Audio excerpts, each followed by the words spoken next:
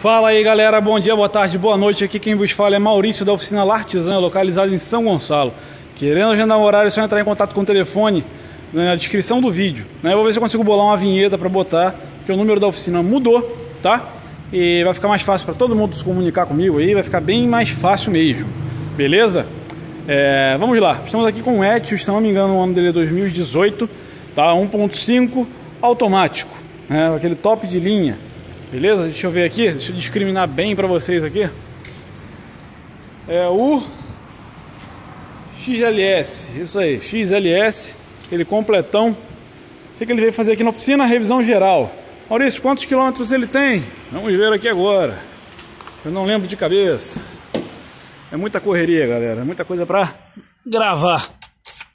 Painelzão do monstro aí.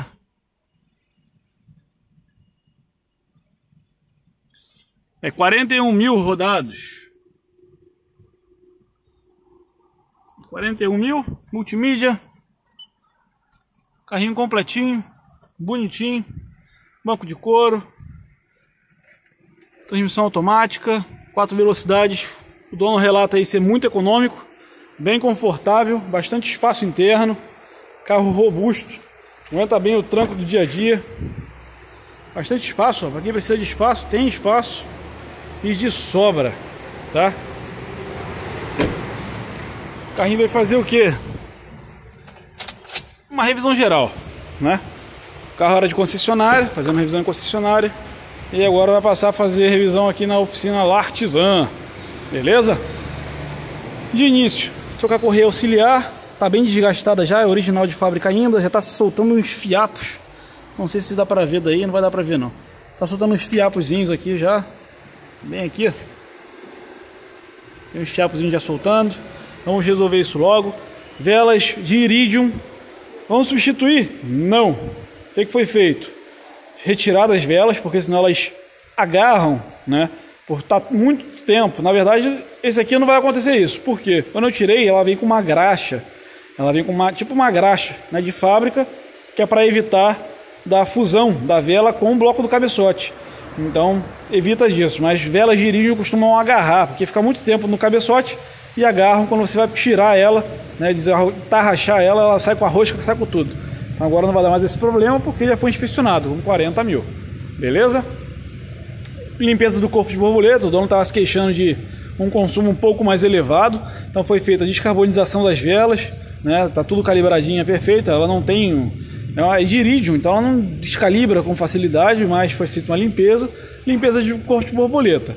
Maurício, e limpeza de bico precisa fazer? É um bico de injeção direta, o proprietário usa sempre gasolina de qualidade, né? Não tem irregularidade nenhuma no funcionamento, então prefiro nem mexer para não dar um problema, vamos assim dizer, né? Já tinha trocado o fluido de freio também numa revisão na concessionária, foi feito alguns reparos já no carro. Dá pra ver que o carro é muito bem cuidado, todo limpinho, tudo perfeito, tudo no seu devido lugar. É um carrinho bem robusto.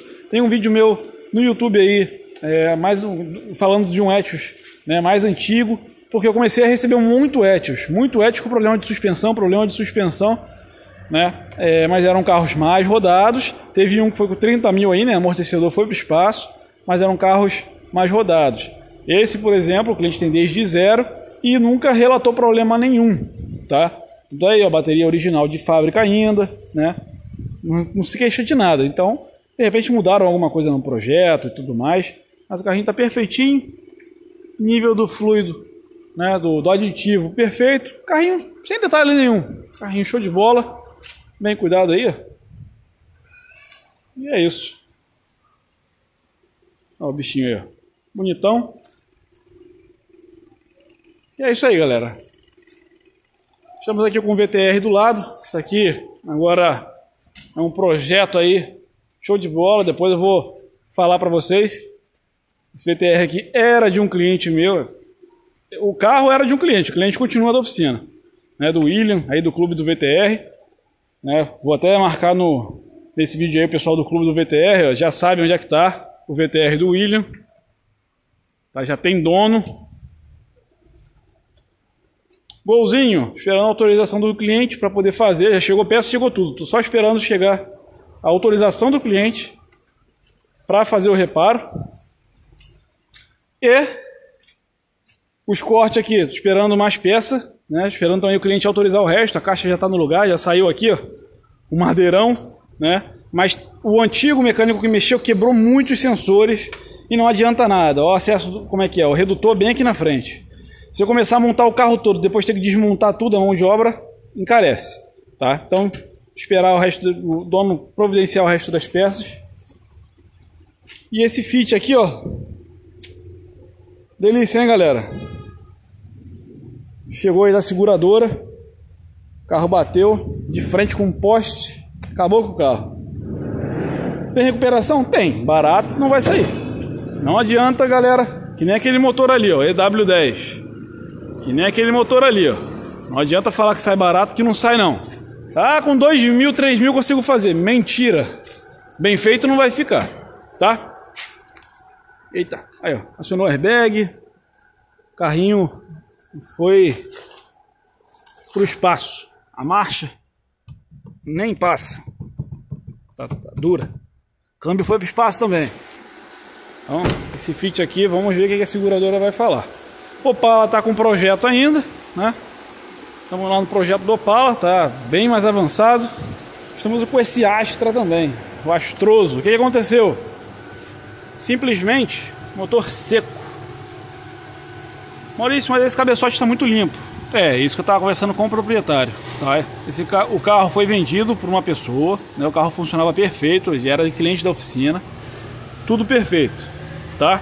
Vendeu para uma pessoa e semanas depois ele levou num mecânico de confiança dele lá, falou que o motor estava condenado, sendo que o carro sempre funcionou bem, né? Então achamos estranho, ele trouxe para a oficina para me ver, estava batendo tucho. Falei, esse carro nunca bateu tucho. Não, mas agora está batendo. Eu quero que resolva em garantia, né, com o meu cliente. Falei assim, ó, você troca o tucho que vai resolver. Subindo o óleo normal, tudo perfeito. Depois, o carro me chega de reboque. Maurício, bateu o motor, ferrou o motor todo, travou tudo aí, ó. Quando eu fui olhar, as galerias tudo limpa, como se tivesse feito o cabeçote. Jogado detergente. Deixa eu voltar, já volto aí, pera aí. Voltando, tava recebendo o motoboy aqui. Então, reparei o quê? Parece que jogaram detergente, né? Fizeram um flush no motor, né? Tá soltando os pedaços de borra do motor. Parece que jogaram um flush. E ao tirar o óleo, tá cheio de folha no chão aqui, galera, que tá ventando muito aqui. O óleo ele tá muito líquido, literalmente, e espumoso. Tá espumando demais. Quando ele saiu do motor, fazia espuma, parecia a máquina de lavar, né? Tava tudo com um espumeiro aqui, né? Então eu avisei o rapaz, ó, alguém fez alguma coisa nesse motor aí, cara, porque é impossível acontecer isso. O óleo sumir, parar de subir o óleo assim e as galerias ficarem todas limpas, né? É um carro com 200 mil rodados, né? Dá pra ver que ele tinha borra, o motor tinha borra, né? Ó, tá mais uma lá embaixo, tem um pouco mais de placa de borra, tá soltando a borra toda e parece que jogaram detergente aí, cara. Né? Aí ele pediu para mim abrir e avaliar o que aconteceu, mas provavelmente aí eu tenho que fazer motor, né? Mas meu veredito é, fizeram um flush num carro e viu que deu BO e quiseram jogar bomba para ele.